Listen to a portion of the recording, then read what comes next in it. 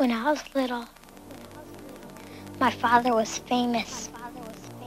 He was the greatest samurai in the empire.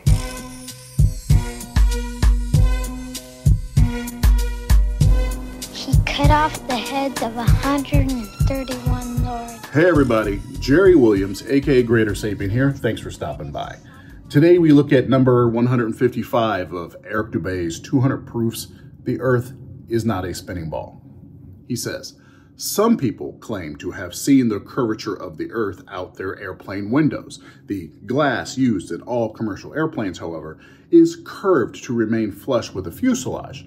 This creates a slight effect mixed with confirmation bias people mistake for being the curvature of the Earth.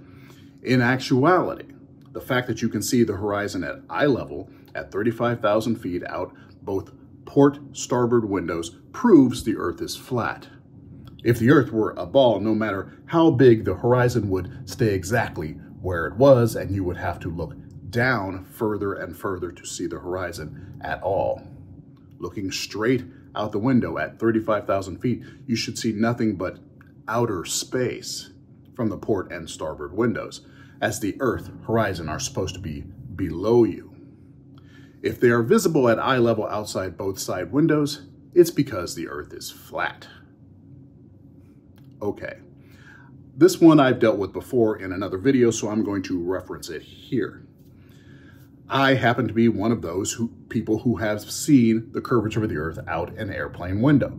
I've seen it a couple times. Now, I'm a fairly frequent flyer, taking 10 to 20 flights a year as part of my job, and nearly always I take a window seat because, well, the world is gorgeous up there, and why would I not want to view? And in the well over 100 flights I've taken, I've seen the curvature of the horizon twice. And the reason it's been so rare is that circumstances have to be just right. You need to be up 30,000 feet or more. You need daylight, and the sky needs to be clear. Not your local area around the plane, but the horizon in the sky needs to be clear and unclouded, because you need to be able to see the actual ground or water.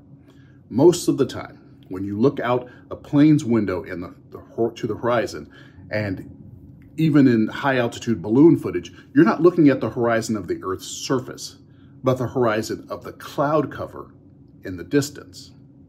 Though your plane is 35,000 feet above the ground, it may be less than 15,000 feet above the clouds in the distance. How noticeable would any curvature be at 5, 10, or 15,000 feet? I would say not at all.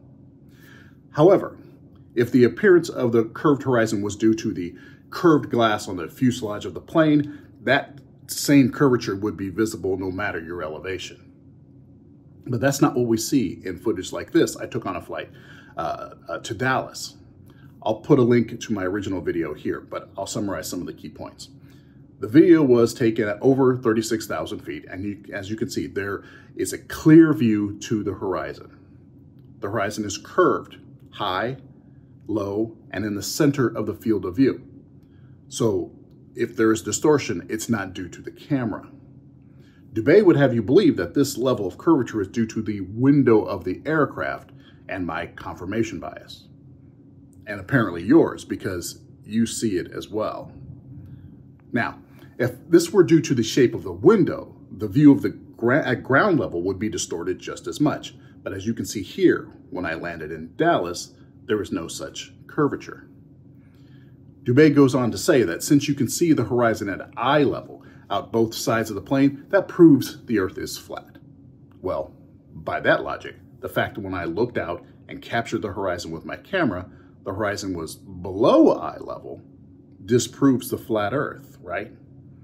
Because you can clearly see the horizon has dropped below eye level through this Theodolite app recording.